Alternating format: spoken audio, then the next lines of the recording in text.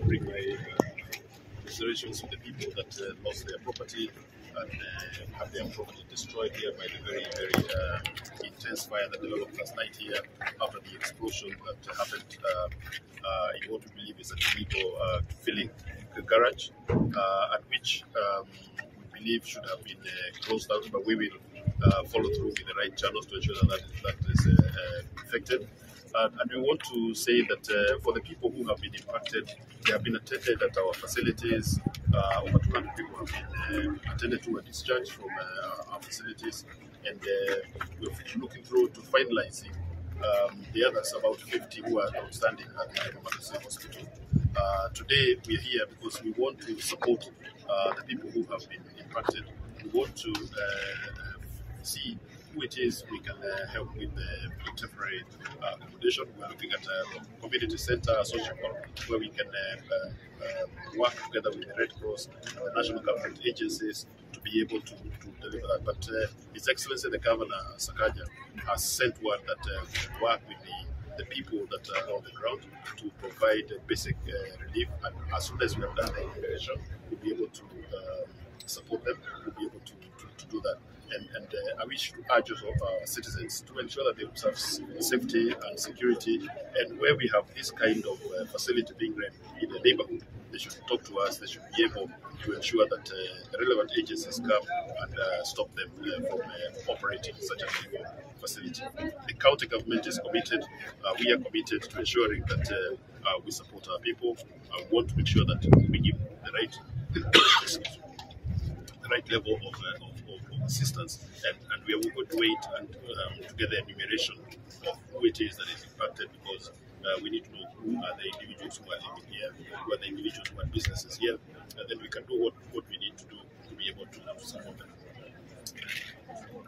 You could speak a bit about the medicines that are Yes, last night, as a result of the blast, quite a number of people got minor to significant injuries. A large number of these people went to Embakasi hospital. We suffered a large deluge of patients seeking attention, and therefore some of the medication we had ran out, but we quickly looked at our other facilities and we brought supplies to the hospital. So that is why we've been able to so far attend to over 200 people, and we have about 52 remaining who are being attended to their facilities. They are to attend them, give them first aid, and whatever is needed, the county is providing, unless somebody is looking for specialized attention, in which case we refer those to Kenyatta University Teaching and Referral Hospital or Kenyatta National Hospital, so that they can get further attention in those places. But our hospitals have the facilities we need to be able to attend to patients. What can we expect in the next 24 hours? In the next 24 hours, we will be settling the people who have been impacted in our social hall that we have identified, and we will take in the support from the other agencies, the other players who are in this.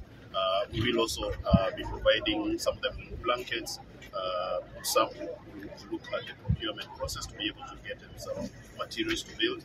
But it is important we identify the people who are infected, because we cannot do it on a whole scale. We need to do that, and that is why using the chiefs and using the local leadership as well as the Red Cross, we are waiting for that to be validated, and therefore we can move it.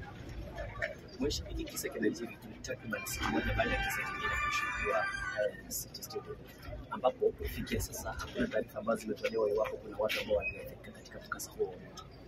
It's just the beginning of 2024, na tumeshuhudia mikasa kama hiyo yote imetokea kwa Kenya. Unajua mikasa ni mikasa, na hakuna mtu ambaye anaipanga ama kuipangilia ama kuitarajia. Na vile tumepanga sisi katika kaunti yetu, tuko na department ambazo ziko tayari, zimejipanga na ziko na mikakati maalum ya kuchunga na kuangalia watu ambao wamepata hizi janga. Pale tulikuwa pale City Stadium, palikuwa na moto tena ilitokea kwa sababu tunasikia ya umeme na stima ndio ilishika hiyo vitu ziko hapo. Kuna drums ziko hapo, ziko na oil inatumika kama kutumia kwa boilers, na hiyo ndio ilifanya moto utokee. Lakini bahati nzuri hakuna mtu hata mmoja pale ambaye alikufa.